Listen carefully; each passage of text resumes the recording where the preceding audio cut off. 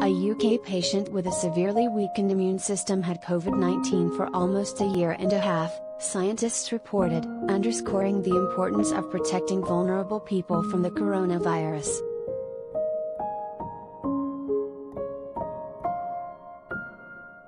There's no way to know for sure whether it was the longest-lasting COVID-19 infection because not everyone gets tested, especially on a regular basis like this case.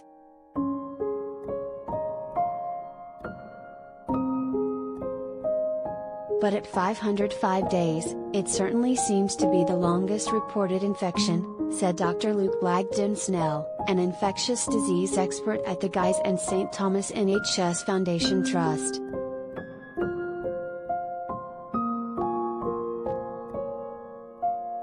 Snell's team plans to present several persistent COVID-19 cases at an infectious diseases meeting in Portugal this weekend.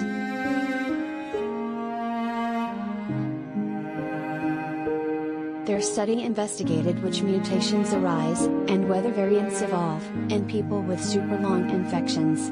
It involved 9 patients who tested positive for the virus for at least 8 weeks. All had weakened immune systems from organ transplants, HIV, cancer or treatment for other illnesses. None were identified for privacy reasons.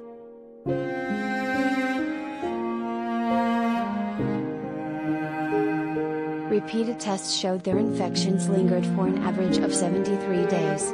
2 had the virus for more than a year. Previously, researchers said, the longest known case that was confirmed with a PCR test lasted 335 days.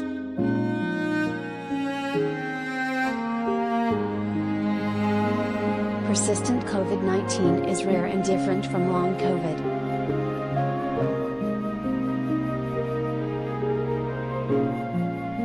In long COVID, it's generally assumed the virus has been cleared from your body but the symptoms persist, Snell said. With persistent infection, it represents ongoing, active replication of the virus.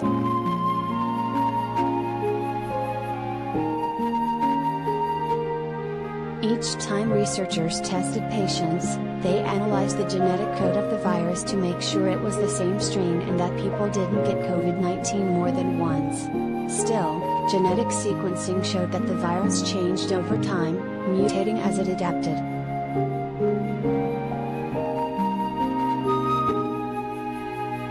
The mutations were similar to the ones that later showed up in widespread variants, Snell said, although none of the patients spawned new mutants that became variants of concern.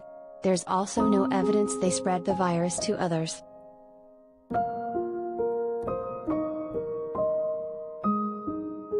The person with the longest known infection tested positive in early 2020, was treated with the antiviral drug remdesivir and died sometime in 2021. Researchers declined to name the cause of death and said the person had several other illnesses.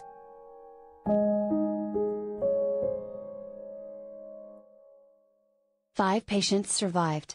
2 cleared the infection without treatment, 2 cleared it after treatment and 1 still has COVID-19. At the last follow-up earlier this year, that patient's infection had lasted 412 days.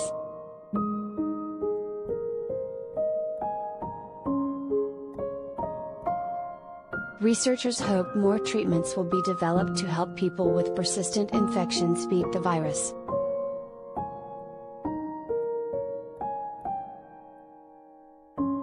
We do need to be mindful that there are some people who are more susceptible to these problems like persistent infection and severe disease, Snell said.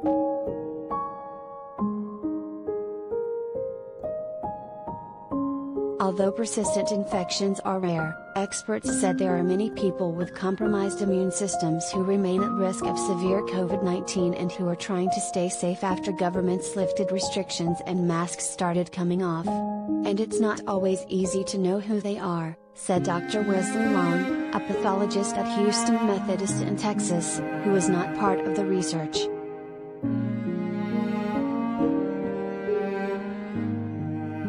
Masking in crowds is a considerate thing to do and a way we can protect others, he said.